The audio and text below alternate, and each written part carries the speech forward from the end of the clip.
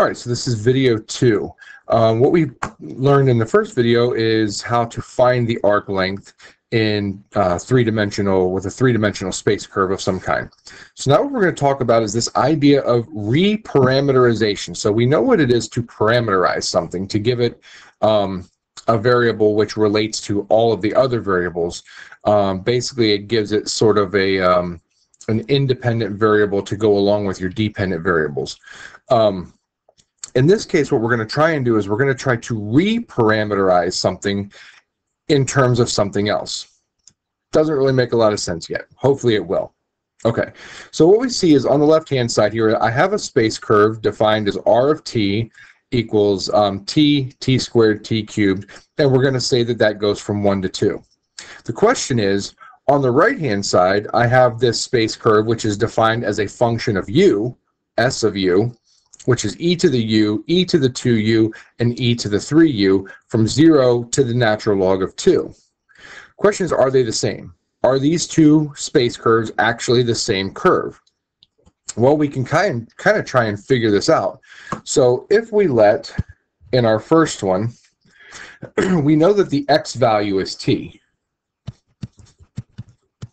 Okay, that's what's in the x component. X is t.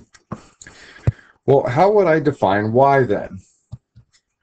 Well, if y is t squared, but x is t, then we can define y as x squared.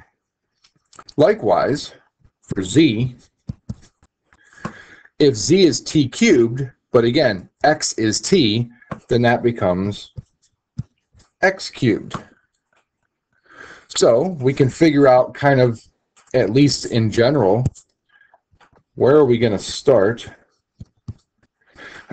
So the starting position at t equals 1 would simply be the point 1, 1, 1. Okay, that's just plugging 1 in for all the t's. There's no big mystery there. And the ending point, so if we plug 2 in, you're going to get 2, 4, 8. So again, we can just kind of see, and this is not like an actual proof, but we can kind of see where that one is, where it starts, where it finishes, and we parameterized x, y, and z in terms of x in this case. So let's go to the other side. Now we've got this function of u. Okay, so once again, we can use the same general idea and say, okay, over here, x is our first component, which is e to the u. Y then is going to be e to the 2u, but again, remember that e to the u itself is x, and don't forget that e to the 2u is the same thing as e to the u squared. They mean the same thing. So really, that would give me y is going to be x squared. And then z, likewise, is e to the 3u, which is the same as e to the u cubed. So that means that z is going to be x cubed. So far, it certainly does look like these things are the same. So if we're going to take and we're going to plug in our starting point. So we'll plug 0 in to all of these and see what we get. Well, it's not going to be too difficult to see there. And I apologize, we're not plugging 0 in there because 0 itself is in terms of u, so we have to plug those into here. So if we plug in 0 for all the u's, e to the 0, e to the 0, e to the 0, it's all 1. So 1, 1, 1. Where does it end? It never ends, no. So we're going to plug in the natural log of 2. E to the natural log of 2, e to the natural log of 2. Remember that e and natural log are inverse operations, so that's just going to give you 2.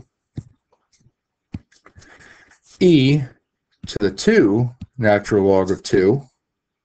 Now remember, what you can do is you can bring that 2 out here and make it the exponent. So really that's e to the natural log of 4, which is 4. Same idea. You can do e to the 3 natural log of 2, bring the 3 up here, so 2 to the 3rd power is 8, so you get 8. So they both start and end in exactly the same place. They can be parameterized basically the exact same way. Are they the same? Certainly appears that way. Now, why are we doing this? Well, what that's saying is there is a way to take something that was in terms of t and reparameterize it in terms of another variable. And in this case, we actually took it and did something in terms of another variable u on the right-hand side. Now, how you get from one to the other is a little bit different, and that's what we'll talk about in the next section.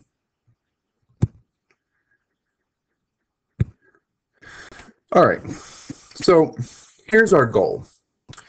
The goal is going to be to reparameterize something according to arc length. So first of all, we're going to define some kind of a space curve, and then we'll talk about what that actually means.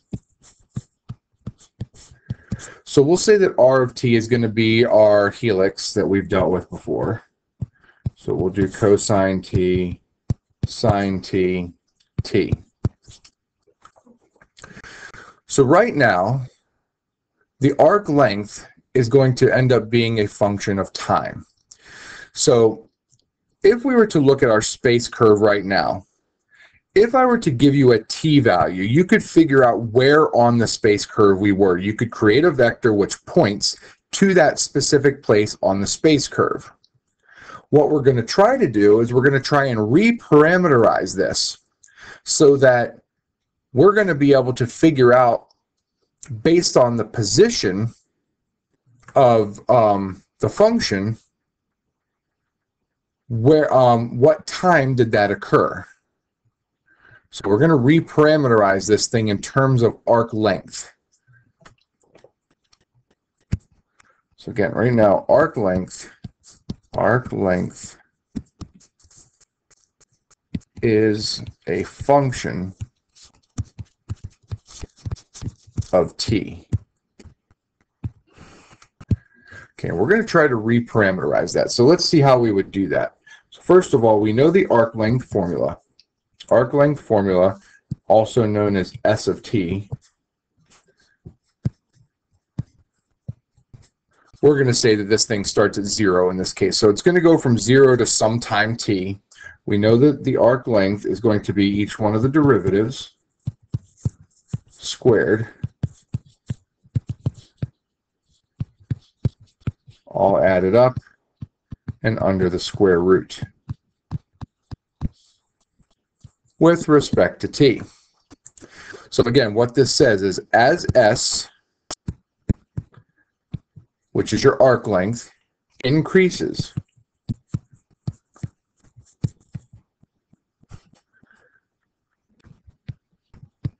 s of t, which is a function of t, measures the length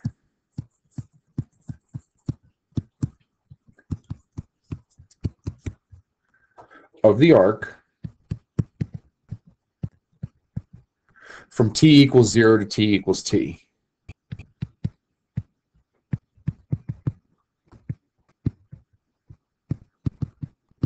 So basically from any time 0 to any other time after that we wanted to call it. So as s increases, the s of t is going to measure the length of the arc from time 0 to whatever time we pick. For example, if I were to pick s of 0, well, then that would just be an integral from 0 to 0. There's not really anything to do there. That would simply be 0. There would be no arc length. That would make sense. If I was to do s of 2 pi, well, we have to do a little bit of work to figure that one out. So we can do our integral in general. We're going to go ahead and, in general, we're going to integrate our space curve here. So we're going to have that s of t is the integral from 0 to t and I didn't plug in the 2 pi here because I want to do this in general so I could figure it out for any time. So we're going to do the antiderivative, or integral of. Derivative of cosine is negative sine, so negative sine t squared. Derivative of sine is cosine, so cosine of t squared. Derivative of t is 1, so 1 squared with respect to t. So s of t is going to be, well, if you take sine and square it, take cosine and square it, you're going to get sine squared plus cosine squared, which is 1, plus another 1 is going to give you the square root of 2. So you're going to have the integral from 0 to t of the square root of 2 dt. Antiderivative, square root of 2 times t from 0 to t. This is still s of t. Plugging in t for t, it's just going to give you the square root of 2 times t. Plugging in 0 for t is going to give you 0. So ultimately what we get there is that s of t equals the square root of 2 times t. If I want to solve that for t, I can divide both sides by the square root of 2. So we get that s of t divided by the square root of 2 is t. Okay, we're actually going to use that one in a second. But for now, we'll go back to, if I wanted to find the s at 2 pi, I would literally just plug 2 pi in here for t, and we're going to get 2 pi times root 2. So what that tells me is the arc length from 0 to 2 pi is 2 pi root 2. But I can think of this in another way.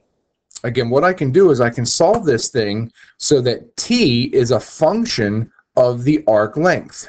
In other words, something being a function of something else, meaning t is now going to become the dependent variable and the arc length becomes the independent variable. That's the reparameterization. That's why I solved in that last step for t.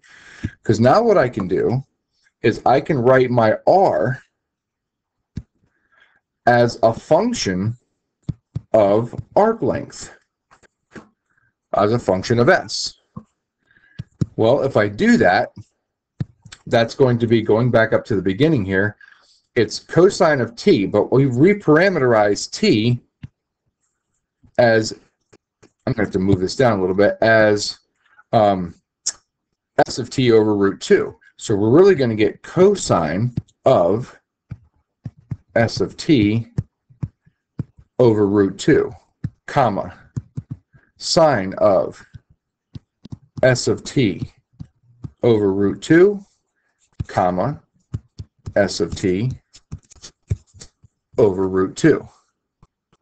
So really, this is the same thing as the original r of t. The only difference is now I've let t become this s of t over 2. Or in other words, this thing right now is now dependent upon the arc length. So this is now dependent